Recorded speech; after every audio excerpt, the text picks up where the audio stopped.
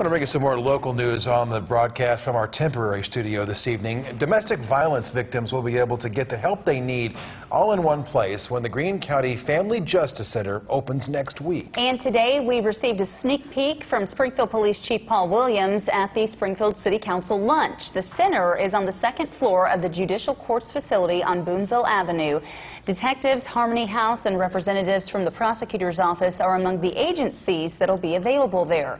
Greene County Prosecutor Dan Patterson told Color 10 News the central location of services empowers victims. And Brandy Bartell, the executive director for the Springfield Victim Center, shared the project's ultimate goal. When you focus on the victim and you make available wraparound services for victim, it puts them in a better place to be able to cooperate with law enforcement, to cooperate with prosecution.